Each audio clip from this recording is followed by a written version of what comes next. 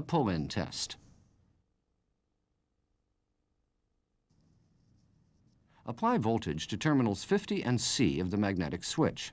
If the pull-in coil operates normally, the pinion gear will move outward. Now we'll apply voltage.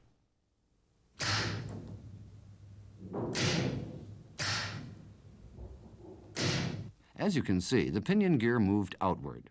This is the pull-in test procedure.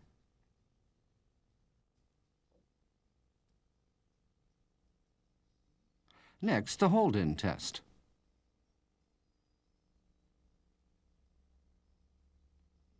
Follow the same procedure as for the pull-in test to pull the plunger. Disconnect terminal C and check that the plunger remains pulled.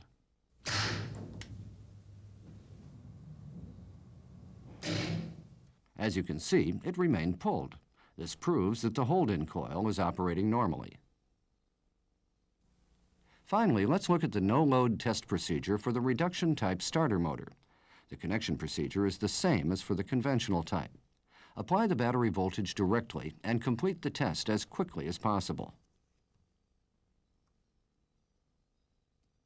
Before starting the test, confirm the location of terminals 30 and 50 on the reduction starter motor.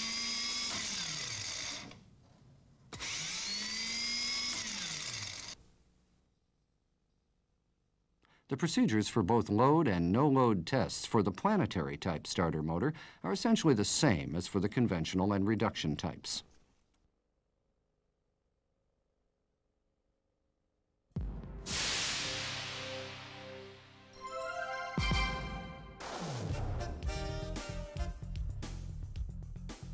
The starter motor's function is to induce initial engine combustion. The driving force for this function is the battery. The starter motor does not operate if the battery does not supply sufficient voltage to crank the engine.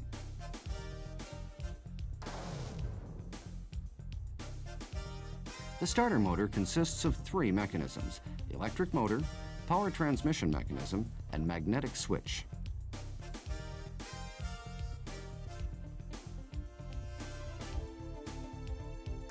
In this video, we've shown the construction, operation, and inspection procedures for these mechanisms.